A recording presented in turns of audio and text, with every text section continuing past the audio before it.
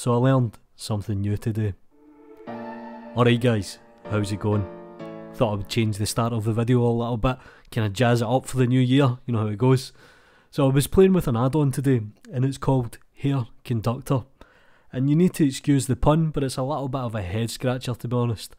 And one of the reasons behind this is because when you actually go to the Blender artist thread, nobody's responded to this. And I find that completely strange to be honest, because it's pretty damn cool. Now this could be because it's a kind of language barrier perhaps. When you check out the GitHub page, the language has been converted from Russian to English I believe. Or there's certainly some grammar issues, but I'm dyslexic so it makes no difference to me. But even just following the basic instructions is a little bit difficult to understand. So I'm going to show you how this actually works. And I'm actually going to show you the potential of it. Now here's something I made a little bit earlier. Looks pretty cool. I'm going to start off with a new scene, because I would like to talk about some of the caveats and pitfalls that you might actually run into. Now the first one being, you cannot scale or rotate the object in object mode. I think it actually messes with the vertex coordinates, so that's kind of a big no-no. You need to do most of this in edit mode. So I'll go into edit mode, press 3 to select polygons. I'm going to extrude this down. I'll scale it in a little bit, extrude it down a little bit more, scale it in, and I'll do it one last time. And I'll just kind of move this over to the left a little. Now in terms of topology, it needs to be pretty efficient and it needs to be clean. You can't have any kind of open polygons, and I believe you can't have n-gons. Now the first thing we need to do is assign a vertex group to the base. Now you would consider this as the base, but believe it or not, it kind of works in the opposite, so it's actually the root. So I'm going to select this top polygon, I'm going to go to the vertex groups, and I'm going to add in a vertex group, and I'll call this base just to keep things nice and tidy, and I'll actually assign this. So essentially what we've done here is we've assigned a vertex group to this polygon. We'll quickly jump back into object mode, and one thing you really need to do is have a material applied. So let's see if we've got material. Yep, we're jamming. I'll then go to object and I'll go to generate hair by object.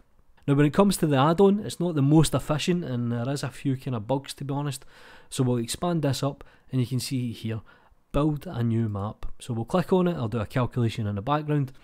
Now this I believe opens presets, so I think you can actually save presets and kind of assign them to here, and this will assign a new material. Now I'm not entirely sure what this is. I don't know if it's a modifier stack or maybe just a kind of checklist, but what I'll do is I'll hit new hair and you can see here it's decided to build new hair, and it kind of follows the topology that we modelled.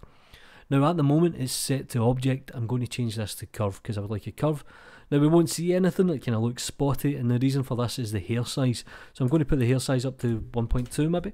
Let's see what we get. That's looking good. Maybe go a little bit higher, maybe go 1.8.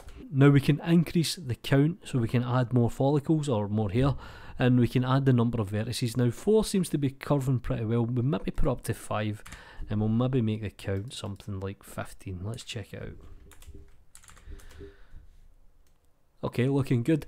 Now one of the features that I really do like about this is it's got the hair deform collection. So if I hit the plus sign here, you can see that we have a few different noise types. We have gradient noise, we have a resize, we have rotate, gravity, etc. So I'm going to put the noise power up and I'm going to spank this up pretty high. And we end up with this nice kind of splayed effect. Really nice. Now, when you're building hair, obviously you would model more than one of these and you would do it kind of like hair cards, and then you would generate these curves. But I think this has a lot more potential to be more than just a hair conductor. One of the advantages here is you actually can add bones. So the bones will follow the mesh that you've created. So if I hit the plus sign, I'll add bones in the background. We can then auto assign these, but I'm not going to bother at the moment. What I'm going to do is I'm going to scale down and I'm just going to hit save the hair. Now I'll do the calculation again. You can see here I have a whole bunch of hair. I'm going to hide the cube and we end up with something like this. Pretty cool to be honest.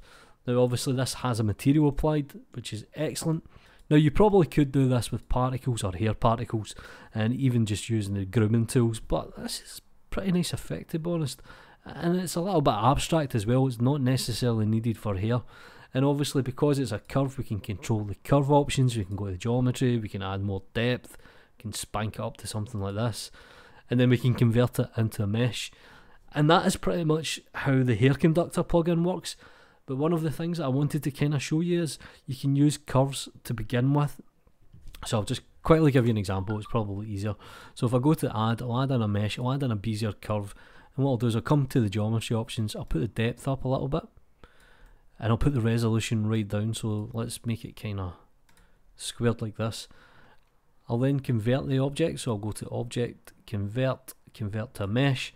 I'll then tab into Edit mode, and what I'll do is I'll loop select the end polygons here, or the end edges. So let's go to 2, let's do a loop select, press F to fill. Let's do this again. I now have this kind of object, and what I'm going to do is I'm going to select all the polygons, I'll rotate it. So let's select this polygon here. Let's go to vertex group, add vertex group, and we'll assign it. We'll then go back into object mode. What I'll do here is I'll go to object, generate here by object, I'll run the build, I'll assign a new one.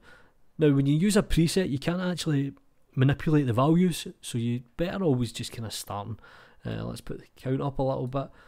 That looks good, and this time I'll hit the bones, and this time I'll save it, and hopefully I'll add bones in the background. Let's hide this, and you can see that it actually follows the shape of the curve.